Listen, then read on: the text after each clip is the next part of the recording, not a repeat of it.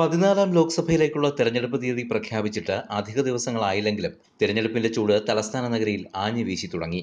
എല്ലാ അർത്ഥത്തിലും ശക്തമായ ത്രികോണ മത്സരം നടക്കുന്ന തിരുവനന്തപുരം ലോക്സഭാ മണ്ഡലം കേരളത്തിൽ അടുത്ത ഏതാനും ആഴ്ചകളിൽ അരങ്ങേറുന്ന രാഷ്ട്രീയ പോരാട്ടത്തിന്റെ ഗതിവേഗം നിശ്ചയിക്കുന്ന തട്ടകമായി മാറുകയാണ്.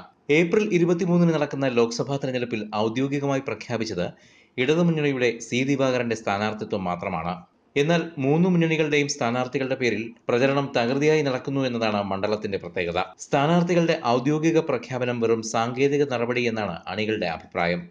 അതുകൊണ്ട് തന്നെയാണ് മിസോറാം ഗവർണർ സ്ഥാനം രാജിവെച്ച് ഇന്നലെ തെരഞ്ഞെടുപ്പ് ഗോതയിലിറങ്ങിയ മുൻ BJP സംസ്ഥാന അധ്യക്ഷൻ കുമ്മനം രാജശേഖരന് ആവേശോജ്വലമായ വരവേൽപ്പ് തലസ്ഥാനത്ത് ലഭിച്ചത്.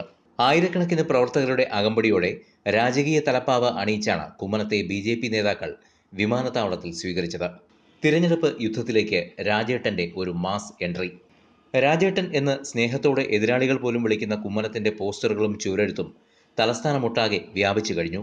കുമ്മനം ജയിച്ചാൽ അടുത്ത കേന്ദ്രമന്ത്രിസഭയിൽ അദ്ദേഹം ഉണ്ടാകും എന്ന ഉറപ്പും അണികൾക്ക് ആവേശമാകുന്നുണ്ട്.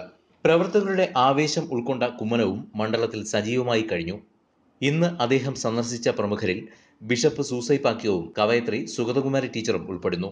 2 ദിവസം മുമ്പ് തന്നെ തിരഞ്ഞെടുപ്പ് പ്രചരണം തുടങ്ങിവെച്ച ഇടത് സ്ഥാനാർത്ഥി സി ദിവാകരൻ ഈ ഘട്ടത്തിൽ ശ്രദ്ധ കേന്ദ്രീകരിച്ചിരിക്കുന്നത് തലസ്ഥാന നഗരിയുടെ പ്രാന്തപ്രദേശങ്ങളിലാണ്. എങ്കിലും ചുവരെഴുത്തും മറ്റു പ്രചരണങ്ങളുമായി അണികൾ മണ്ഡലത്തിൽ സജീവമാണ്. സിറ്റിംഗ് MP ആയ ശശി തരൂരും തലസ്ഥാനത്ത് തിരഞ്ഞെടുപ്പ് തിരക്കിലാണ്. വോട്ടർമാരെ നേരിട്ട് കണ്ട് വോട്ട് അഭ്യർത്ഥിക്കാനാണ് ഈ ഘട്ടത്തിൽ അദ്ദേഹം ശ്രദ്ധ കേന്ദ്രീകരിക്കുന്നത്. Election desk, news mosaic.